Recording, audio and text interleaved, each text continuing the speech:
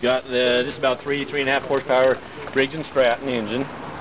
This is the original carburetor. We haven't taken that off. We just drilled a hole here to receive our new fuel that's coming through our reactor.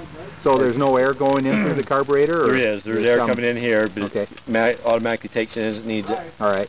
So all this is just for air now. There's no where's fuel. The carburetor? So the little carburetor that's running this is right here. It's a little model boat carburetor off this. The carburetor went right in here. Runs this little boat in. You see the top of the cylinder, real tiny. Right.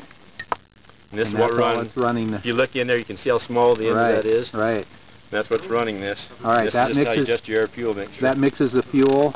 Your fuel comes in through your exhaust, the opposite direction your exhaust goes. Your exhaust going this direction. Your fuel's coming through the middle of your exhaust, back up into here, through the back of your carburetor, your air intake, and going into your engine. Then your exhaust comes out this way and goes that direction. Okay. This was originally a dual setup. We've plugged off this side and just using gas right now. All right. Okay, now we can go ahead and start it up, show you how it works. Okay.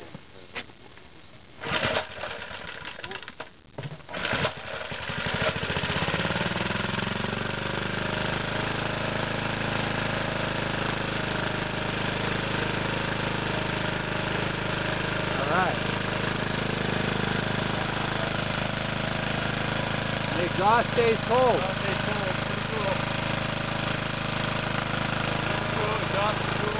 Yeah. Yeah, that's amazing.